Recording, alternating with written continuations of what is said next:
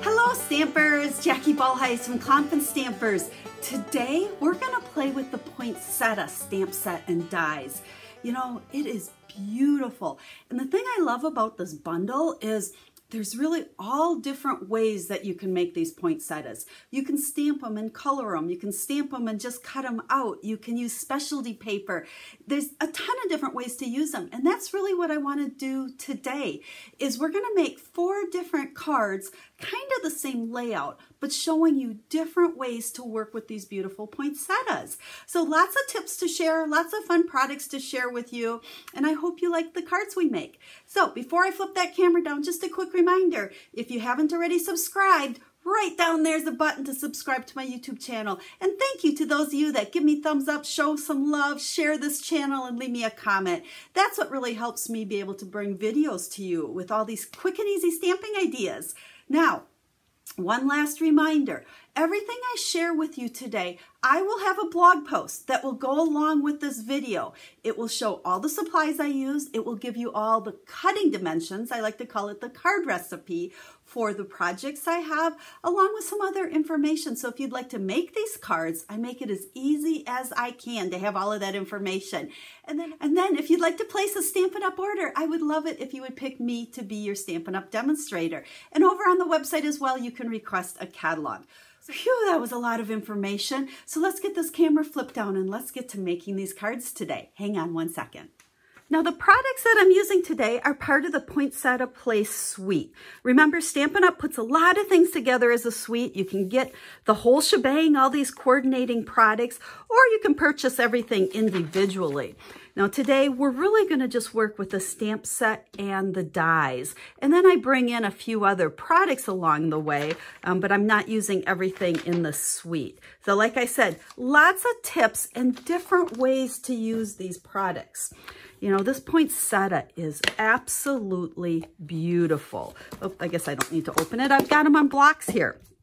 Now, like I said, we can stamp in color, we can stamp and just cut out, or we can just cut out. You know, we have like so many options. It's, you know, I'm not really sure where to even begin. So I think what we'll do is we are going to stamp one. We're using Memento Black. It's a little sticky. And when you're going to stamp these and cut them out, the poinsettia has 3 different pieces, so you can kind of layer it and get a lot of depth and dimension in there. So, and then 2 different pieces. Oh, that one didn't stamp very good, did it? 2 different leaves we can use. Now, when you stamp just on Whisper White, you can go ahead and color this. So we're going to color with Stampin' Blends today. You also could color or stamp these on watercolor paper and do some watercoloring or whatever your preferred method of coloring is. So that's one option to use these. So I am not going to take the time in this video to color all of this because I actually have some done for you already, but I'm going to just give you a couple quick little tips here. Usually I use the bullet end, but this time I have the brush end just because this is so big. And I personally like to start with light, okay? It's kind of a personal preference. We're gonna take that cap off too. And then we're going to go to our dark. And I think it's just kind of out of habit, but I generally will put the dark along the left-hand side. And then if there's any natural shading, I'll put some dark. We can do some on here. Just add some dark in there. Then I'll come back with the light. And the second time through, I do use that bullet one because I feel like it blends just a little bit better. And I'm just going in and going over those dark marks. And I would go and do each and every petal that way. Now, like I said, you probably don't want to watch me color all of that. So we're going to kind of stop there. And I'm going to go ahead and show you the card I put together. Now, I've already put all this together, and I've got some other pieces I'm going to show you how I actually put it together. We're kind of jumping around here, but you can see how beautiful that colored. And I also did a couple of the berries. And again, I colored those. And then one of the dies that we have here is this piece. And this one, it doesn't cut out a stamped image, but it cuts out these nice little branch pieces. So we're going to come back to this one. I just wanted to show you how pretty that colors up. And then we're going to go, like I said, we're jumping around here. To here is a card that I've stamped all those same pieces. So here's two of those little branches, and then we've stamped some leaves. But this time, instead of stamping on that Whisper White, I stamped right onto some Poppy Parade Red. So it kind of makes it easy to just stamp them and then cut them out. We don't have to color. So we're going to go ahead and put this one together for you. So we'll go ahead, use a dimensional in between those layers. Now with the smaller one, I'm going to use a smaller dimensional. Notice how I picked that up. I like to use, doesn't want to come off either. I like to use the paper piercing tool, either the old one or the one in the take your pick tool, with these smaller dimensionals, because they're kind of a pain to pick up. Then we're going to go ahead and we are going to put this onto a piece of crumb cake, but I want to stamp my Merry Christmas on here first. So we are going to just ink this up. I'm sorry, my table is kind of wobbly today. I need to fix the legs on it. We're going to stamp down towards the bottom of our card there. And then I want to add some, let's see, what should we add on here? Let's go ahead and add some linen thread. This is the same as the one I showed you. So we'll do this. When I use linen thread, I like to kind of estimate about how long I need it to have it long enough to tie a bow. And then I tend to double it. So we're going to just double that. If you guys follow me, I'm sure you have seen me do this a million times. I think linen thread has kind of become my trademark. I use it so often on my cards, but I like the look of it. It's easy to tie. Tie your bow and then just kind of jiggle around here your loops and get them the size you want them. I like to make one loop bigger than the other. That way you can kind of see them a little bit better. Get the bow where you want it, and then we'll trim that off. And now we can go ahead and we're going to layer this onto a piece of Poppy Parade Red with our adhesive. Now again, make sure you hop over to my website. I will have the recipe, all the cutting dimensions and everything that I'm using on these cards. Now, like I said, I'm going to actually show you 4 different cards, and the cutting dimensions are exactly the same. I'm just going to show you how to do your poinsettia a little bit differently on all of them. So let's do that, and then we're going to go ahead and we'll stick this down onto our piece of Pear Pizzazz as well. Okay, so let's stick that down good. Now we're going to take our poinsettia. You know what? We had a little tiny, I cut out this little tiny piece. That's one of the dies too, to put in the center. So let's just put a little teeny tiny adhesive on there, and we'll stick that in the middle. Okay. Then I'm going to pop this up as well. Now, if you notice, this poinsettia is getting popped up quite a lot. Lots of dimensionals here. If you're concerned about mailing this and want to, you could really just glue those layers right down on each other. Okay, you wouldn't have to pop them up. But I really don't think it's going to be too bad. Now, notice how we want to make sure our little bow sticks out there. When you stick that on, make sure you don't go past your fold so that it fits in the envelope.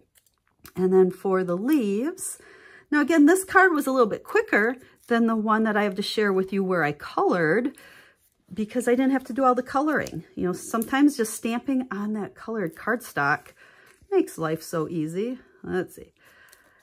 Stick those 2 leaves on there. And then I do have, you know, I think I cut these out of Bumblebee. And I found the easiest way to put these on is to take a glue dot. So we'll just stick a glue dot down there at the end.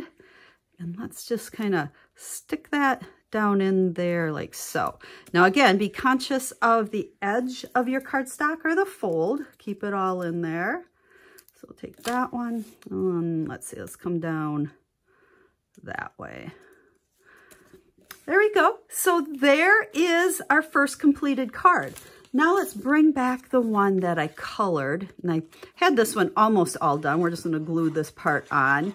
But notice the difference here. I have the exact same colors, okay? My cardstock's the same colors. It's cut the same. Put that together. The only difference between the two is I colored this with my Stampin' Blends. And you can see it has a little bit of white. Gives it a little bit different look. So if you're a person that likes to color, there's an option for you. And then I did pre-cut a piece for the inside here with the May the Magic and Wonder greeting. Okay, all the stamps I'm using, whoops, that slid on me, didn't it? All of the stamps I'm using, all the greetings and everything are from our Poinsettia stamp set. And so we layered that on. Now, I don't always layer for the inside. Sometimes I just put a piece of white, but I thought this card was kind of elegant looking. I like the red on the inside as well. So there are 2 cards. Now I told you we're going to make 2 other ones because I just want to show you, again, different ways to use the stamp set. Now for this one, I used Bumblebee. Okay, that's the color I used here. And again, I stamped these images and cut them out. But on the top one, and can you see here, there's a little bit of color on there.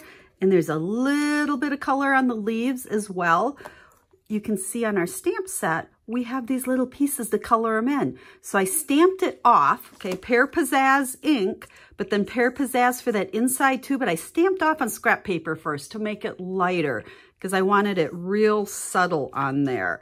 So we went ahead and did that. I've put that together already.